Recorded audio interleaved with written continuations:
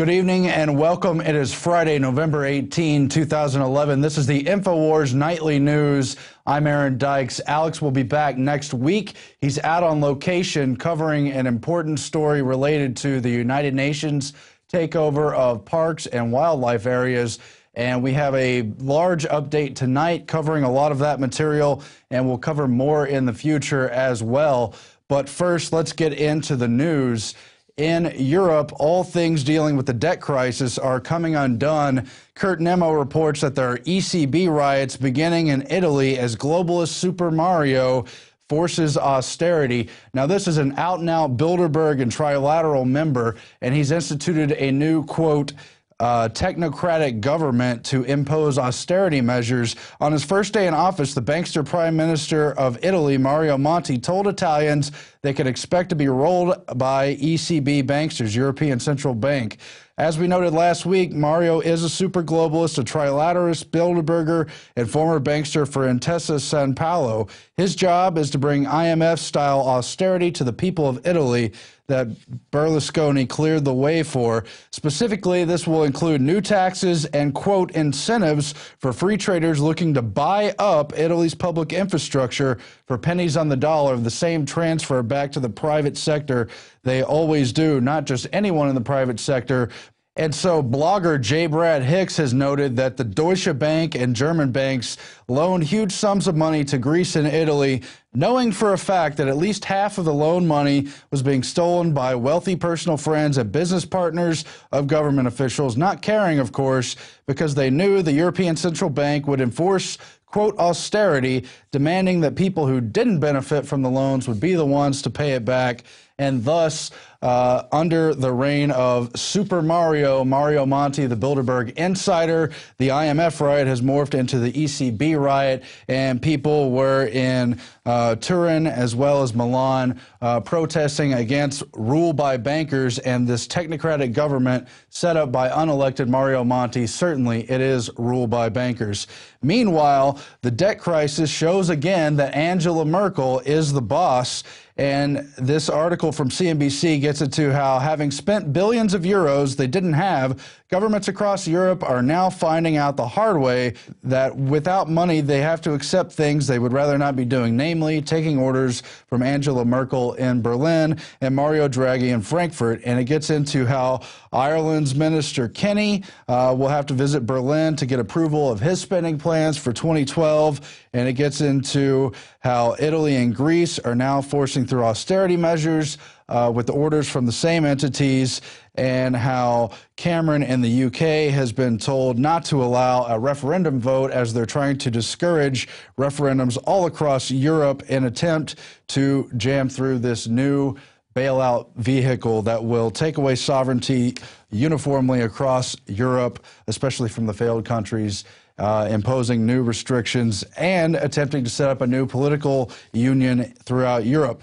Furthermore, the Telegraph gets into Germany's secret plan to derail a British referendum on the EU, going into further detail on the restrictions for David Cameron in the UK. Germany has drawn up secret plans to prevent a British referendum on the overhaul of the European Union amid concerns it could derail the Eurozone rescue package, leaked documents obtained by the Telegraph disclosed. The leaked memo, written by the German Foreign Office, discloses radical plans for an intrusive new European body that will be able to take over the economies of beleaguered Eurozone nations. And it goes on to talk about the riots in Italy and how the 6-page German Foreign Ministry paper sets out plans for the creation of a European monetary fund that will transfer sovereignty from member states. The fund will have the power to take ailing countries into receivership and run their economies. So not only will these ministers tacitly and passively seek approval for their budgets, there will be a direct European Monetary Fund mechanism over them, dictating all kinds of things, including these austerity measures, and they seek the development of a political union throughout the EU. And furthermore, they have outlined ways to limit treaty changes and speed up reforms, i.e. preventing votes amongst the people in these countries, hoping instead to rubber stamp a bailout mechanism they hope will have unlimited money. They called it previously an unlimited monetary bazooka. We'll see what happens there.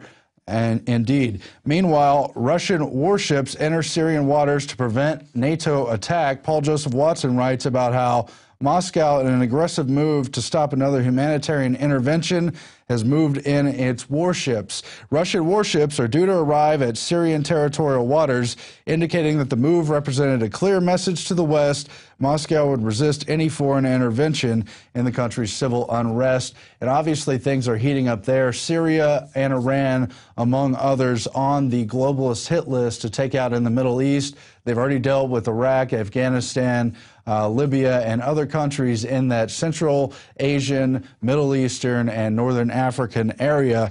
And we can just expect tensions to escalate. We hope it will not lead to any kind of World War III scenario, although the interests posed for Russia and China make that increasingly likely.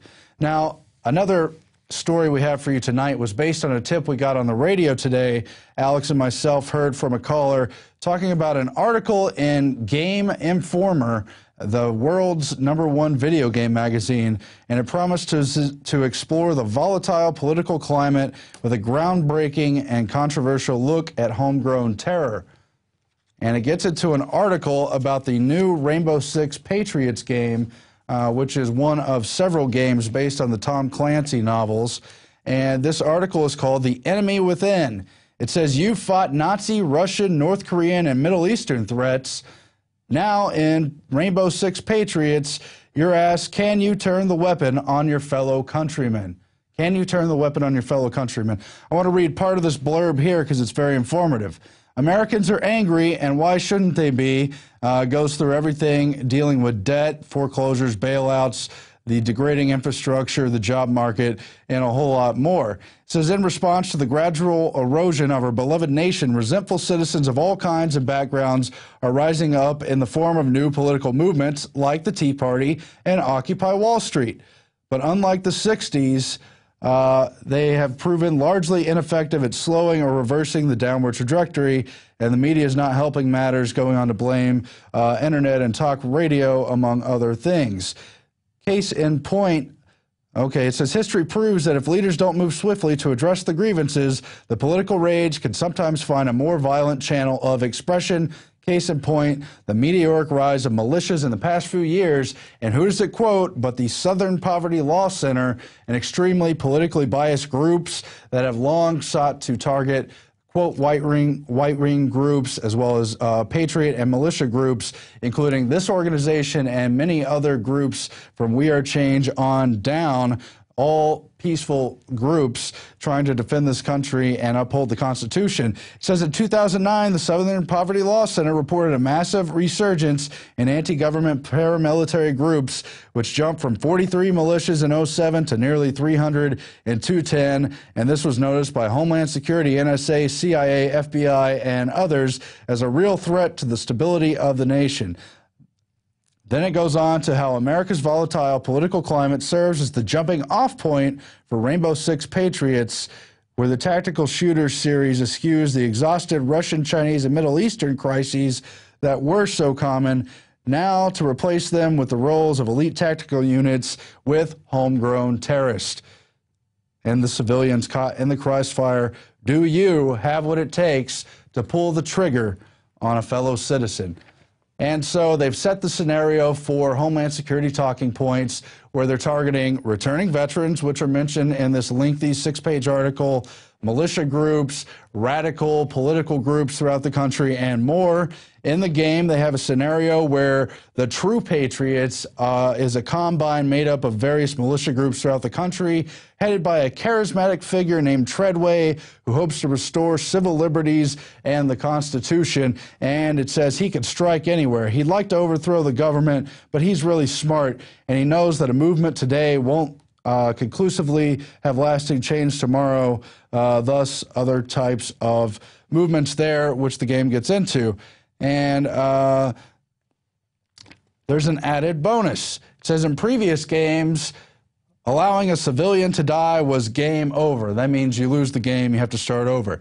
Now you're not exempt from tough situational decisions.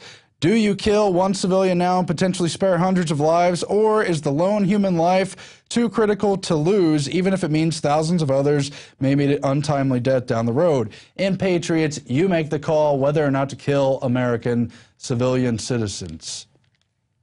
And this is just disgusting. It matches perfectly the MIAC report that leaked in 2009, the very similar Homeland Security report, identifying third-party political groups, constitutionalists, and a whole lot more as part of the growing domestic terrorism situation that TSA and the rest of them are supposed to be on the lookout for, thus justifying checkpoints and everything else on the highways, at train stations, bus stations, now in shopping malls. They have people watching at hotels now, they say, and a whole lot more.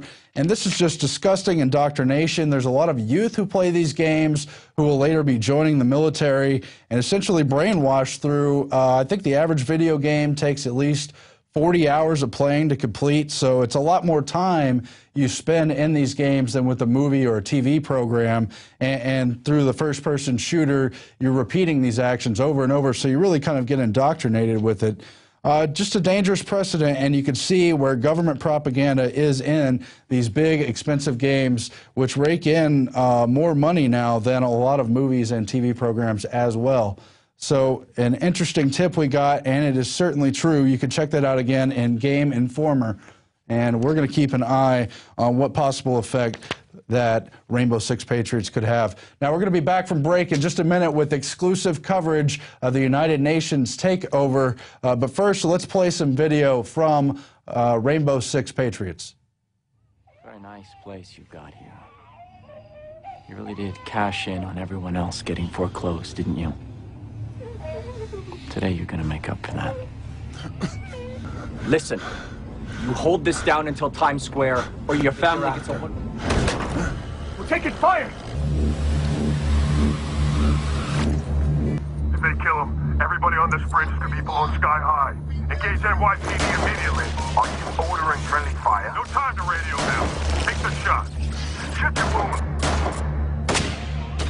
They're down. Proxy bombers on... Remote detonator.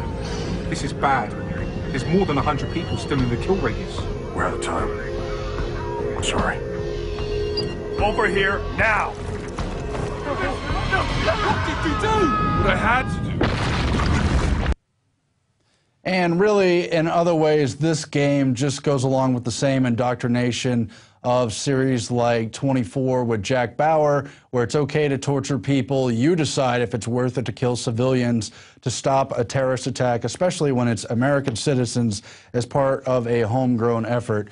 Now, we're going to be back from break in just a minute with exclusive coverage and some of Alex's clips from America Destroyed by Design and other updates on the United Nations takeover of much of our parks and wildlife land and a whole lot more, as well as more news. But I first want to remind you about the Christmas specials. There's a Patriot offer for a $39.95 super discounted 44% off yearly subscription to PrisonPlanet.tv that now includes the nightly news, Alex's daily radio TV show, which is 3 hours long every day, all the special video reports we do, the online books, the other videos we offer, and a whole lot more. You can also get that yearly special with 18 physical copies of Alex's film on DVD for $129.95, an incredible deal. And there's nothing like Christmas time when you're giving gifts during the holiday to have a physical, nicely packaged, plastic wrap, something to give to that friend, family, or loved one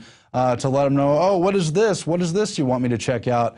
And a lot of times they will, along with the other junk you get around the holiday times. So something to keep in mind. We'll be back in just a moment from break.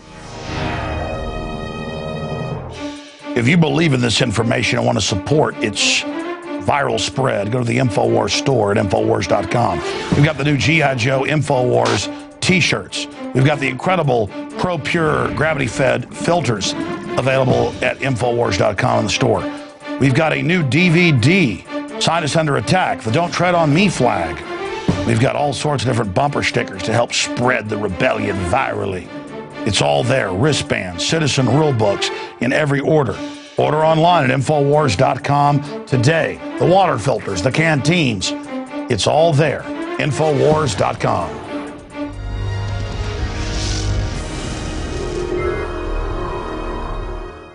And we are back from break. I'm Aarron Dykes here again on this Friday edition of the InfoWars Nightly News. As you know, we've been trying to bring you more and more special coverage of stuff the mainstream media won't touch and stuff that even a lot of our longtime listeners are aware of but may have fallen off the path as far as specific details and putting the bigger picture together. With that in mind, we want to review some of Alex's first film, America Destroyed by Design, from 1997, where he covers the United Nations takeover of U.S. national parks and wildlife land, as well as parks throughout the entire world.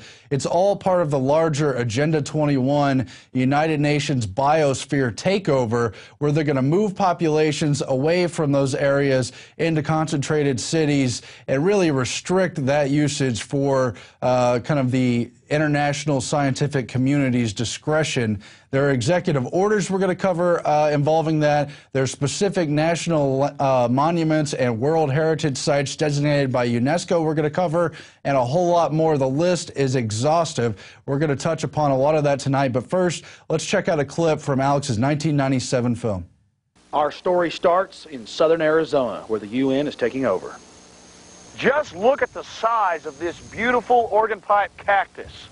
And the biggest concentration of these in the world is now part of this 500,000 acre UN UNESCO environmentalist biosphere. Has nothing to do with the environment. It has to do with control of resources. Gorgeous. Just look at it. Look at the size of that thing. It's got to be, what, 40 feet tall? You're looking at the certificate of ownership of our national parks. So they started the precedent way back in 1968, and by 1976, the Organ Pipe Cactus National Monument was beginning to come under international control under the guise of environmentalism. But in 1996, you'll find teeth were added. Now we're fixing to go inside the main visitor center and talk to the head ranger and find out if he's aware of this massive loss of U.S. sovereignty. Have you seen this photograph right here? And I called Bruce Babbitt's office and talked to some of their people, and they told me that that was true at Mammoth Cave, United Nations, a World Heritage Site, an International Biosphere Reserve, and they said, well, yes, and we took it down because people didn't like it. See, y'all don't have that, and y'all never did. And that's the funny part. They only did it in certain parts of the country, and now they've taken the signs down. But you do have this plaque, don't you? You said you have a brass plaque? Right. Just like that one? Right. Well, parks have to respond to the local community, and I suppose people in the local community objected to those signs.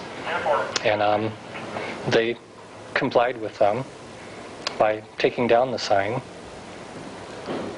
But they did not take down the international order. It's not a requirement that they have the sign in the first place. I got you. So in order to be accommodating, they went along with the local community. You know, we don't have a sign, so it must not be required. Got you. Well, thanks a lot, sir. Appreciate that. Ranger David DeWitt. David DeWitt. Thank you, sir. Okay. Here we are at the Organ Pipe Cactus National Monument at the Park Ranger's office. And he told us that he didn't see a problem with the international designation. But he did have to admit, why are they taking down the UN signs but leaving the executive order there? See, they're taking away the contracts from in front of your face so you don't see what's happening. But then they're just continuing with their plans right here. United Nations Educational, Scientific, and Cultural Organization, Program on Man and Biosphere. Now, these clips are, there's a lot of clips. Alex confronts a lot of parks. We're going to play them again in a minute where they begin to harass Alex.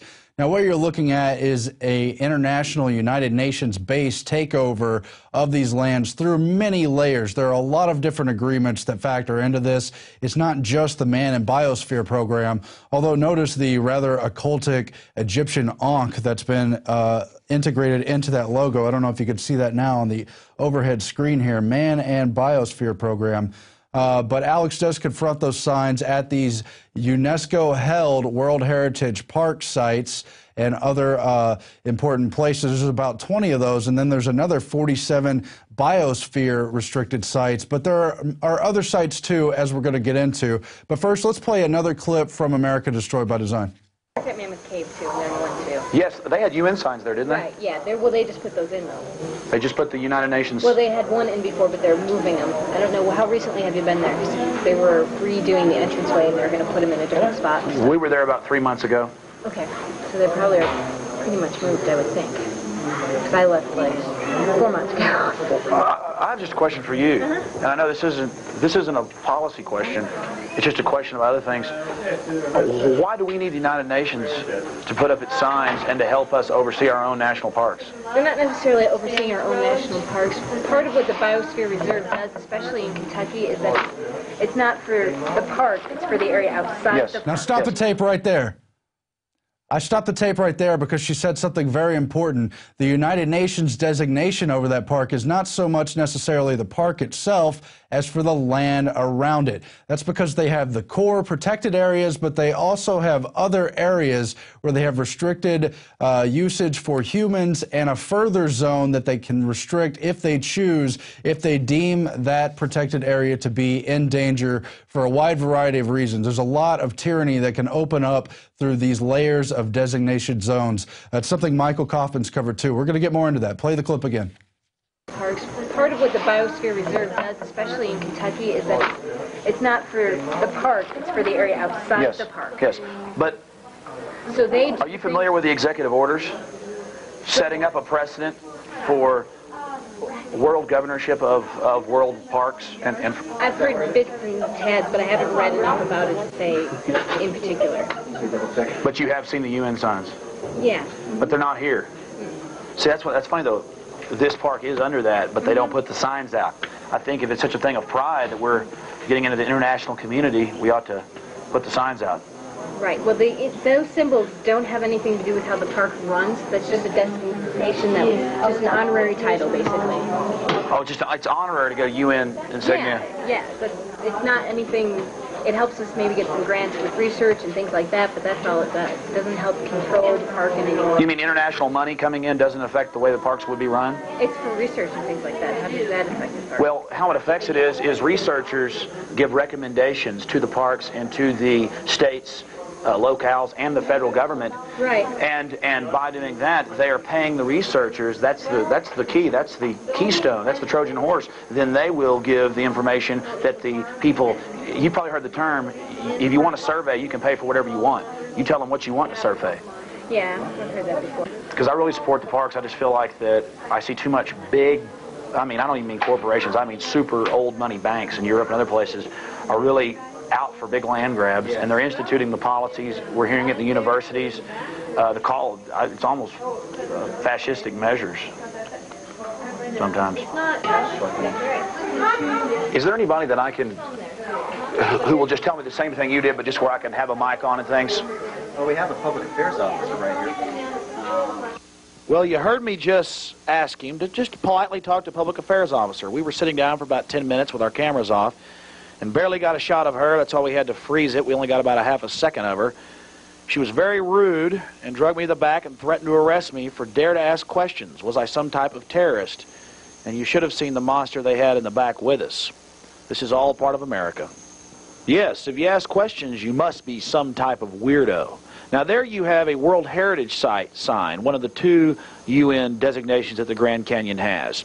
And under these, I've already told you many times, the Executive Order 12,986, which turns over control to the international community as collateral on the national debt. I want to make a point. All the rangers and people we talked to up to the point at the office were very kind and polite and helpful. It was only the bigwigs, and they openly told us behind closed doors that they had heard about types like us that were asking questions about the UN. We have to be watched. And there you have it. Alex got himself in trouble with those little petty bureaucrats over asking questions about the United Nations. But what are we talking about here with these biosphere programs and the rest of it? We have a few articles to help point to that. The first, I believe, is Man and the Biosphere Program off of UNESCO's website, defining the program that started in 1971, 40 years out now. And it's an intergovernmental scientific program aiming to set a scientific basis for the improvement of the relationships between people and the environment globally. Sounds nice and friendly and like they want to protect wildlife By the way, the UNESCO founder, Julian Huxley, worked with Prince Philip and Prince Bernhard, the Bilderberg founder, and also a member of the Nazi Party to fund the World Wildlife Fund, which also works in concert with these groups. Now, who owns our biospheres and World Heritage sites? This is an article from Michael S. Kaufman, PhD. He's pretty much the leading figure when it comes to the takeover of American lands based on biological diversity. He first found out when he attended the Convention on Biological Diversity and really began to uncover the bankers' plan behind this takeover. You saw him in an Endgame, and I refer you to that for even more information on the Agenda 21 takeover and the attempt to confine human activity. But among other things, he says one only has to look at the Champlain Adirondack Biosphere Reserve in Vermont and New York to see how this would work. A parallel concept has actually been implemented since 1972 with the Adirondack State Park by New York State. Instead of the robust, thriving communities promised in USMAB literature, that's Man in the Biosphere program, the Adirondack economy has been devastated, culture and much of the infrastructure frozen in time, and the people repressed by a communal feudal land tenure structure where a non-elected, non-represented, NGO-controlled Adirondack Park Agency develops and enforces arbitrary and capricious regulations across multiple countries. And he gets into that after explaining how, yes, the United States did constitutionally agree to the World Heritage Treaty in 1972, as misguided as it may have been, as the Senate has powers over international treaties, but Congress never passed any law related to UNESCO's International Biosphere Program, which began its first convention back in 1968, if I'm not mistaken. So basically, through executive orders and complicity in our own government, we have signed on to this international management, and yet it still affects us all. Now, in this article, United Nations Biosphere Reserve Land Grabs, published by Spy Witness News back in September 2009, it just highlights a little of the things that you may find off-putting about United Nations control. For instance, what do the Statue of Liberty, Independence Hall, and Monticello have in common? What about the Great Smoky Mountains, Yellowstone Park, and the Grand Canyon? Would it surprise you to learn that every one of these unique American landmarks is also controlled by the United Nations? And it gets into more detail about the 72 World Heritage Treaty and the 68 UNESCO Biosphere Conference. It's amazing but true. Every one of the natural and historic treasures listed above, plus more than a dozen more in America, has been designated an official World Heritage Site by the United Nations Education, Scientific, and Culture Organization, UNESCO, headquartered in Paris, France. And there's a map just of those 20-some-odd World Heritage Sites. There's another 47 MAB Biosphere Reserve Directory. But that is not all. There is also the International Union for Conservation of Nature and Natural Resources Organization, who put together the United Nations list of protected areas. This one is printed from 1997. They've been compiling this list since the early 60s and working on the biosphere designation since 1959 through various United Nations holding subcommittees. Now, this 1997 report lists about 12,000 protected sites throughout the world, including many in the United States. That's what's printed in this manual. And just for instance, I'll turn to Texas since I am familiar with many of those locations. And they get into all the different protected areas, and it is not just national parks. It also includes national forest. It includes national grasslands, natural landmarks, national parks, of course, in this case, Big Bend and Guadalupe Mountains National Parks.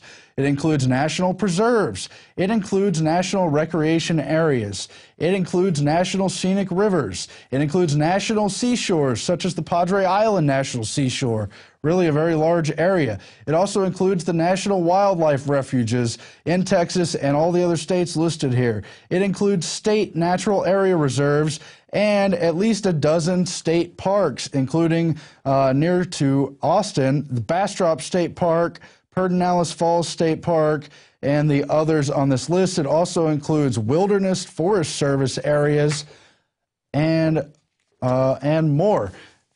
And so that's 12,000 sites. That site list was updated in 2003, where it jumped from 12,754 sites on the 1997 list. I don't know if you could see this right here, to 2003, when more than 68,000 protected areas were listed with the IUCN in United Nations Protected Areas list. Such a large list that they couldn't even publish the actual locations. They're on a CD-ROM.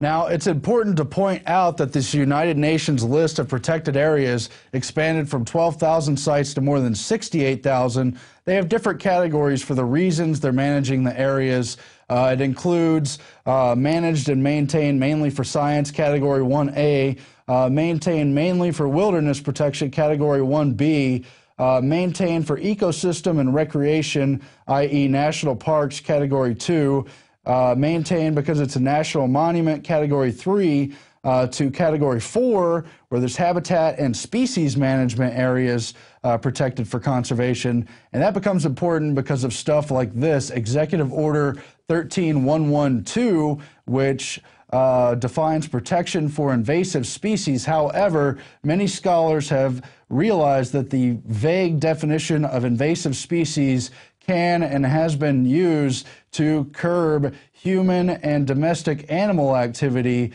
i.e. reining in human population as well as its industry and agriculture, because it could include everything from domesticated livestock to pets, houseplants, front lawns, neighborhood golf courses, food crops, and even that adaptive, resilient species known as Homo sapiens. And so the Invasive Species Council is the type of entity that could use Category 4 Habitat Species Management Area, as they want to, as I pointed out before, under Agenda 21, concentrate the human populations. Again, that's something that Michael Kaufman, the expert, gets into. You also have Category 5 Protected Landscapes and Seascapes, mainly for conservation and recreation. Then they point out, since 1997, they added Category 6, Managed Resource Protected Area managed mainly for the sustainable use of natural ecosystems. So there you have areas set aside just for so-called sustainability, a very important buzzword to all these United Nations treaties, from the 1992 Rio meeting and treaty to the Convention on Biological Diversity that Michael Kaufman covers, to the Agenda 21 stuff. And this other article out of Spy Witness talks about how the Global Biodiversity Assessment is 1,140 pages, Agenda 21's 300 pages, Our Global Neighborhood is 410 pages, and that's just a few of the agreements that outline this emerging international law based around sustainability and wildlife management that will have grave consequences on the development of human society. That is, in essence, why this is so important. That's why Alex covers it in his America Destroyed by Design film, as well as the seminal Endgame film. Now, some of the other executive orders that have been passed to help with this include the 1997 Executive Order 13061, which officially established the American Heritage Rivers Initiative that allows the federal government to take control of large parcels of land adjacent to U.S. rivers. And it was just recently we interviewed people on how they're forcing flood insurance and allowing things like hydroelectric dams to take over all kinds of privately owned land near U.S. rivers. And again, they have the primary core zones where, for instance, a national park would be completely restricted for whatever reason, whatever category they put it into. But then there is a buffer zone and an extended zone outside of that buffer zone that you heard the woman in the America Destroyed by Design clip refer to, that allows these United Nations related environmental groups to clamp down and restrict human activity in the buffer zone and the extended zone. For instance, Kaufman breaks down how Yellowstone Park and the so-called danger to that park allowed them to close a coal mine that operated 150 years before the establishment of that park, and also allowed them to consider the park in danger because it has too many visitors, too many tourists. That's the kind of stuff you're going to see. And by the way, it was these same robber baron groups, from the Rockefellers to the Harrimans, that worked with people like the Sierra Club founder John Muir to set up these national parks in the first place. It was always about a land grab and what was then federal power, now world government powers. And there's a lot more to cover there, but we're going to draw the line, I think, except for this executive order, which is 12986, the International Union for Conservation of Nature and Natural Resources, where it outlines immunity for all these international groups as they work on these biosphere areas. It makes them immune from property seizure, and it makes them immune from search and confiscation and from interference of all kind, basically giving them total jurisdiction over these areas that have been declared biospheres. You don't believe me? I gave you the documents. You look it up, and there's a whole lot more, too. We should get Michael Kaufman back on soon. Hopefully that's something Alex will see to. Now, we have other news, too, but just as a segue, I want to remind you of the article that came out in June of 2011 in the Wall Street Journal, and that is want to buy a piece of Greek island. Now, on the one hand, you have the European debt crisis and the austerity moves where they're trying to sell off infrastructure, and thus this, where they want to auction off $42 billion in public property, namely choice Greek islands, and sell them to private investors. You saw how in Italy they're being accused of selling publicly owned infrastructure for pennies on the dollar to some of these bigwigs, and the same thing is going on in Greece, where they're auctioning off either outright ownership of very nice Greek islands there on the Mediterranean, or extended and cheap leases on them, where various types of choice corporations will be able to set up tourist traps and a whole lot more.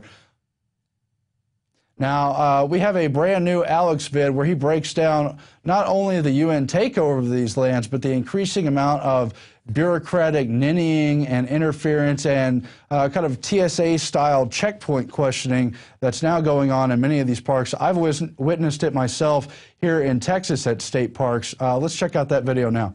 All right, my friends, we're here at the entrance of Carlsbad Caverns in southern New Mexico, and I am traveling through the Southwest here in the next week. I'll also still be doing my radio show live via Skype every day from 11 to 2, but I'm traveling through the Southwest, basically on the same path I took in 1997 when I shot America Destroyed by Design. I want to see how America has changed, and we've hit our first destination, scheduled destination. Last night we saw the nuclear waste being hauled, and that's still a mystery what type of waste it was. It said U.S. government plates, and that video is posted here on our YouTube channel and at Infowars.com. Now we've gotten to Carlsbad Caverns. We're going to go to other destinations, but we don't want the establishment to know where we're going to be next. We want to get their real response. I get here, I'm polite with my family. The park rangers, there's about 3 or 4 times as many as there was when I was just here 5 years ago with my children, or I guess 6 years ago. Then I was here about a decade before that as a college, and then I was here as a child twice. Totally different now from even just 5, 6 years ago. They interrogated me when I was buying the tickets about who I was, where I was coming from, what I was doing, where I'd been. All, of course, because of white nose syndrome or whatever in the East, even though these Mexican bats here are immune to it. It's been shown. Side issue. And they did it like it was a conversation. Then it was other questions. Then we went through 2 other segments of being questioned before we got here. And then we were told all these rules and regulations, that we're basically lucky to be here. And it's just this whole attitude by government. So now Carlsbad Caverns is beginning to have a TSA type things creep in. I told you 5 years ago the NFL would start groping your genitals just like TSA. And now they're talking about putting microwave scanners in at them, and they're groping you from ankle to neck. They're doing it at high school areas. They're doing it all over the country. We're converting to a police state. And every culture and government and corporations, when you go to get a rent car, they interrogate you. Where are you going? What are you doing? Who are you visiting? They're putting it in a database. It's all part of Patriot Act. And it just shows how this country is completely converted into a third world style police state if we allow this to continue. And so that's basically the report we're giving you. I mean, look at this. I came here when I was in college with friends. We spent the whole day, and then we came and saw the bats fly out here at the amphitheater. I'll give you a shot of that in a moment. But now look. Now they want you to know, do not, before it was don't have flash. Now it's don't videotape the bats when they fly out, which are just all over the place, under bridges and houses and caves everywhere, just tens of millions of them every few hundred square miles. They're all over the Southwest, but oh no, don't photograph them. It's all about bossing you around. It's all about getting in your space. It's all about treating you like you're some type of criminal. And I, for one, am just completely and totally sick of all of it. So we're going to follow some reports from down here for Infowars.com and Infowars Nightly News. And we will continue to travel to the Southwest and show you the other UN biospheres and heritage sites that the globalists are taking over. Alex Jones reporting for Infowars.com. All right, my friends. And as you can see, it's not only a takeover of the physical lands, but an increasing bureaucratic pestering. As I mentioned, I was at a Texas state park where, among other things, they asked for my zip code and asked if I was hiding people in the car. I mean, is that what happens when you just try to have a good time at the park? Now, we're going to cover other news here, and then we have another exclusive Alex Jones video coming up, so stay tuned. Steve Watson reports for PrisonPlanet.com today that the Supreme Court in Minnesota is blocking the government's plan to claim outright ownership over DNA. And collecting and storing every newborn's blood violates the Genetic Privacy Act. And he writes how the case has exposed the fact that there is an ongoing semi-covert movement by state and federal governments to claim ownership over every newborn baby's DNA for the purpose of genetic research without the consent of individual citizens. And of course, this is a global DNA database. They're trying to map the human genome. It has eugenics tie-ins, and it has tie-ins with the development of bioweapons and the rest of it, including race-specific bioweapons. But specifically, the Minnesota Supreme Court has ruled that any parent of a newborn would have to be specifically informed and opt into the process rather than opting out as they had previously done. And since 2008, the State Department officials have begun seeking exemption for the so-called DNA warehouse from Minnesota's privacy law, the Genetic Privacy Act, something we need to cover more in depth later. We previously spoken to one of the main people involved with this, Twyla Brace. Perhaps we should get her back on. Sprint has launched its participation in the soon-to-be mandatory emergency alert messages. Earlier in October, you saw the takeover nationally of television and radio communications with the first-ever nationally coordinated emergency alert messages.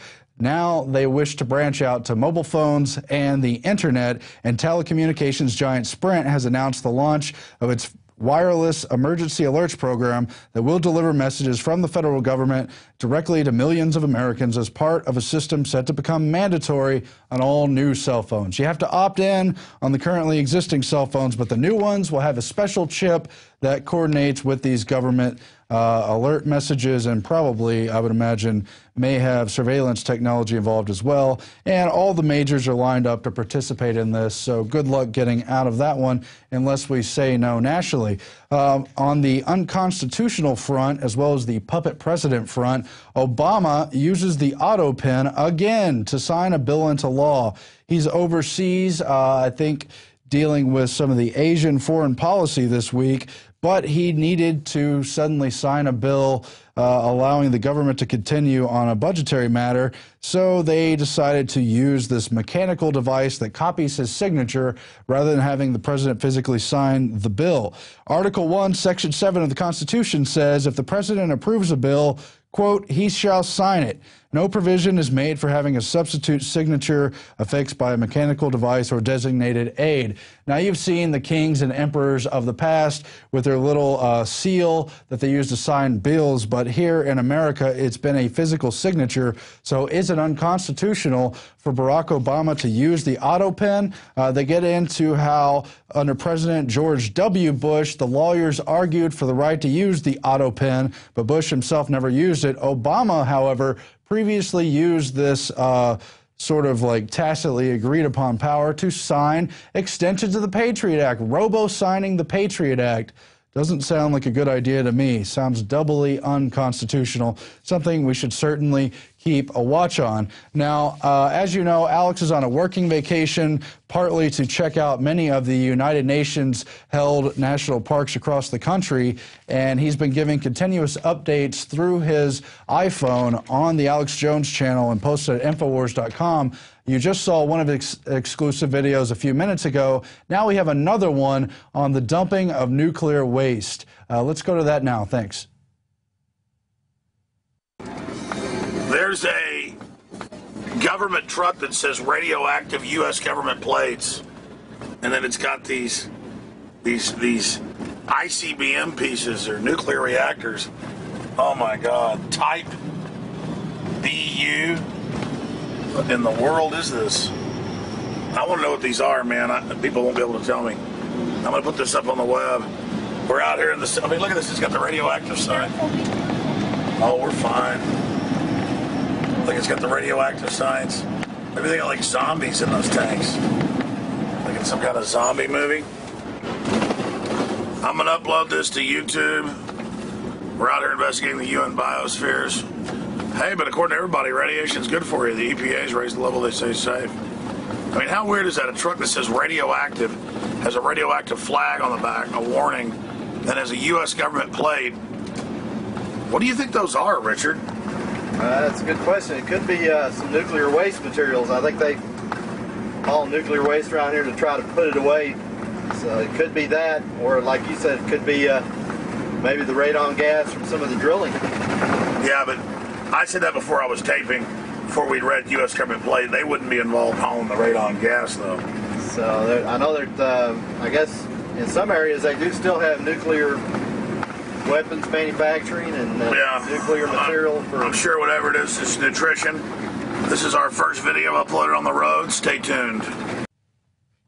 And there you have it. Of course, more updates from Alex throughout the weekend if you're watching this live on the Alex Jones channel on YouTube and also posted to Infowars.com. But there you have it. The United Nations is going to clamp down on human activity to protect biospheres, supposedly. But then nuclear waste is dumped wherever they want. GE builds nuclear power plants on fault lines on the islands of Japan. And now we have the Fukushima disaster and a whole lot more to deal with. Well, that's all we're going to get into tonight on the InfoWars Nightly News. But just remember, throughout the month of October, you can enjoy a 15-day free trial of PrisonPlanet.tv. That's if you're not already familiar with how great those services are. You can watch this program as well as Alex's radio TV show during the day, 3 hours long and more every day, for free for 15 days. Or if you already know how great it is, you can begin to take advantage of the PrisonPlanet.tv Christmas special, where you can get a yearly membership for an extremely discounted price, 44% off, only $39.95. And you get the nightly news, the radio show, all the special reports, and a whole lot more. Or if you want to get the InfoWar package, you can get that membership for a year, plus 18 physical DVDs packaged and wrapped, ready to go as very nice gifts to help turn on your friends, family, and neighbors to these important issues as it becomes more critical than ever. Until then, stay tuned and help spread the word about this broadcast. Warn people while you still can that this country is absolutely being taken over. They're putting in a police state, and they're even taking over our national parks, as we've covered, if this is the first time you're hearing that information. Thanks for tuning in. We'll have more next week. Good night.